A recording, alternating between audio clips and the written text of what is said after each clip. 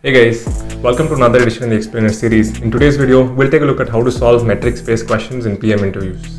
If you haven't checked out the previous videos as part of the Explainer series, do make sure to check them out. Put down in the comments below what kind of videos you'd want us to create, and if you want to stay up to date with all the cool content that we'll be bringing, do make sure to subscribe to the channel. And now, back to the video. Metrics-based questions generally come in two types. So first is the root cause analysis questions, and the second is the goal-setting based questions. In today's video, we'll be looking at goal-setting based questions. A typical question in this particular bucket is going to come in the form of how do you define the success metrics or goals for a particular product? It could be a product or a feature, or it could even be a company. This could also be followed up with a root cause analysis question where you'd be asked to diagnose an unusual behavior or a drop in one of the metrics that you've just defined and diagnose what the root cause could be. Anytime this question is given, there is a 6-step framework that you can follow for this particular question. The first step is to clarify. The first thing you want to clarify is what exactly is the interviewer looking for, because there is a big difference between what is a goal and what is a metric. A goal is something that has a metric, a target, and a time frame. For example, your goal could be that you want to increase monthly active users by 20% by the end of 2021. And in this, the metric is monthly active users. You have to clarify whether the interviewer wants you to focus more on goals or whether the interviewer wants you to focus more on metrics as such. The next thing you want to clarify is what exactly does the company or product or feature does.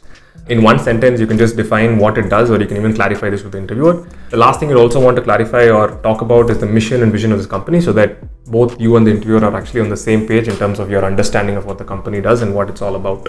Step number 2 is to think about what stage in the product lifecycle is this company in at this particular point. Based on this stage in the product lifecycle, the goal that the company will be trying to optimize for will be different. For example, if the company is just 1 or 2 years old, then it's probably in its growth phase, and as a result of which it wants to maybe optimize for adoption and acquisition over other metrics like revenue, monetization, and so on.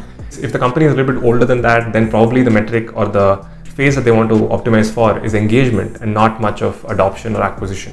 You have to define which particular phase the company is trying to optimize for at this particular point and focus more on this particular phase. The next step is to think about what the product goal or the customer goal is. For example, in WhatsApp, the customer goal is to be able to send messages to friends and family in a safe and encrypted manner.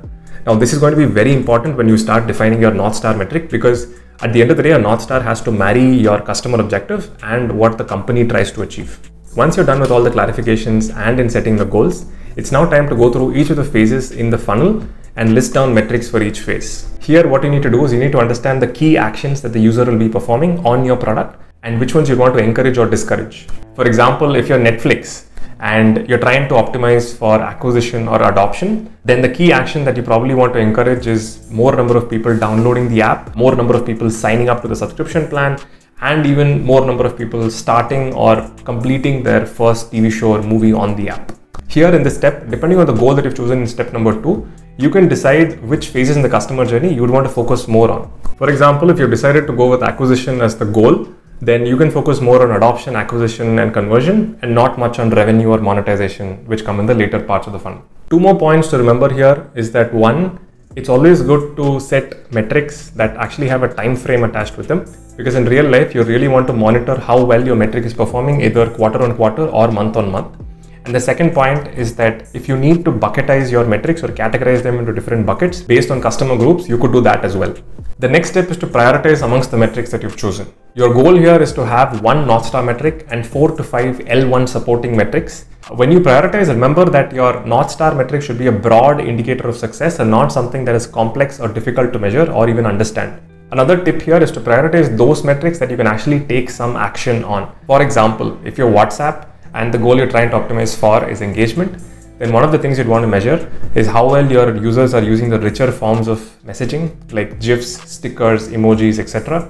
Here, one thing you'd probably want to measure is total number of emojis, GIFs, stickers sent in a time period, or a better metric in this case could be the total number of emojis, GIFs, stickers sent per user in a particular time period. Adding the per user to the metric actually makes it a little bit more actionable and gives you much more information on what exactly is going on. Once you're done with this step, the last step is to critique your own metrics and pick counter metrics if needed. What you do here is you take a look at each of the metrics that you've prioritized and think of any ways in which these metrics could mislead you or any loopholes that these metrics could have. Let me take an example. Let's say you're tracking the number of people who actually sign up to your product from the number of people who actually download the particular product. So the ratio you're tracking is number of signups by number of downloads. Let's say for the first month you have 100 people who are downloading your app and out of that only 30 people are actually signing up for your product. And in month 2, you have just 50 people who are downloading your app, and out of the 50, 25 people are signing up for your product.